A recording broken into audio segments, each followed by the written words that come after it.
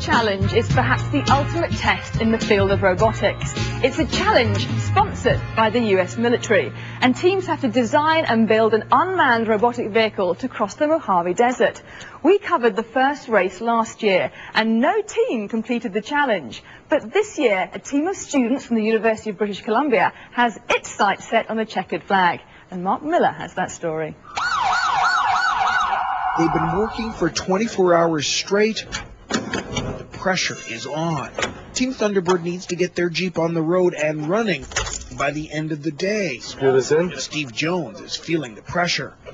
We have to get these deadlines sorted out today. If they don't make it, they may be kissing $2 million in prize money goodbye. $2 million US buys a lot of good Canadian beer. 30 seconds from history. At last year's DARPA challenge, Sandstorm. no one even came close to making it across the Mojave Desert. The autonomous vehicle that made it the furthest got only 7 miles into the course before it got hung up. Nothing we could do about it. Many of these teams were backed by multi-million-dollar budgets that bought them the best technology available. I was a little disappointed. But their driverless vehicles were still not smart enough or tough enough to make it. Team Thunderbird is working with a substantially smaller budget. I think the bolts cross-threaded or something. They're considered this year's underdogs. Yo, Diego, we got work to do. Their high-tech equipment includes a 10-speed sprocket and derailleur to help run the steering system. Pretty hard without the power steering on. But their custom-built software command and control system is turning heads. We'll have a computer on board that basically mimics how we think as human beings as we drive a car, and it will have to do this without any human intervention whatsoever. The first step to getting into the race is to prove to DARPA that this vehicle actually works. And the video needs to show the vehicle operating robotically. The team will run the truck by remote control. There's 2 channels. Throttle is when you press it up. The next step will be to install the computer brain and we set the position manually to replace the human operator. We can have up to 16 position on this driver. Team Thunderbird's approach is different than other teams. Instead of building an autonomous vehicle, they've decided to focus only on the driver. We can take this out and throw it in a Ford Explorer or Chevy Suburban, whatever vehicle you want. It's a matter of 4 bolts and taking up the driver's seat and dropping this one in. Nothing. But there's a problem. The mechanical driver, which operates the steering, gas, and brake, isn't carrying out the commands sent to him. The triggering pins on the pick aren't working right. I'm running short for time. The team has been plagued for days with faulty wiring in their command system. We should have it sorted out in half an hour or so. Okay, that's good. We're feeling pretty confident. Eventually, the bug is traced to loose wires and a dead battery. Now we're going to see if it all comes together or not. With the lights starting to fade, Steve decides it's time to give it a try. Okay, go forward.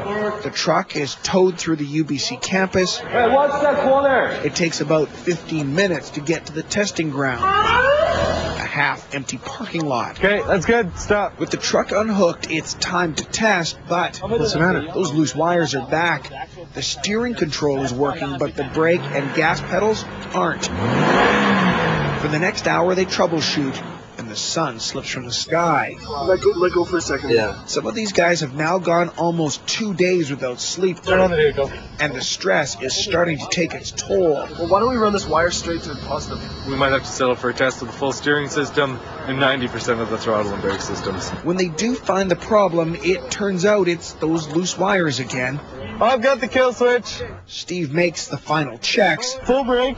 Full brake. The plan is to move the truck around the parking lot very slowly. Okay, come in. Okay, slow down, slow down. Slow down. Kill it. It took off. I knew right away we were in trouble. The good news is Steve installed a kill switch a few days ago. It takes a few tries, but it does work. I know what's wrong. I reached for the emergency stop right off the bat, so I definitely knew our calibration was off. Steering works. Yes. It's a scare for the team, a lesson in rushing things. But Steve says you have to look on the positive side. We've managed to make the largest remote control car that any of us have ever played with. I don't know what happened there, but all of our emergency systems work. I need one of you guys. The team decides it's no use pushing their luck again. they decide to park the Jeep. We're about 90% to being successful. It's just calibration now, so that's a huge success. For now, Team Thunderbird heads back to the lab, knowing that they may just be a half step closer to the DARPA challenge. But Team Thunderbird has some competition. There are now 195 teams entered in the first round of the DARPA challenge, and we have some exclusive video of the entries. Back from last year is Team Blue's Ghost Rider Bot. There it is there. Uses a differential GPS, 2 high-speed cameras, and a gyroscopic stabilized gimbal sensor that keeps the motorcycle on the level. Now, another vehicle returning again for a second year is Terramax. It's from the Oshkosh Truck Corporation. This huge thing, it's a behemoth, includes stereo vision cameras on the hood, forward-looking radar, vertical scanning LiDAR, and 12 sonar sensors in case it's into tight navigational spaces. Now, to show you that size doesn't matter in this DARPA challenge, this is the University of Cincinnati's Cincinnati Cub. It's already won awards at the Intelligent Ground Vehicle Contest in Florida. The boxy little thing uses sonar and lasers, as they all seem to do, for direction, can turn on a dime, has a top speed of 10 miles an hour. Video entries are due in mid-March. The actual race will be held later in the fall. And later in this show, giving blood to get the goods on my body burden. That is the name given to a stew of potentially harmful toxins coursing through my veins as I speak. And up next, the return of the Hobbit. New research suggests the small hominid from Indonesia really is a unique species.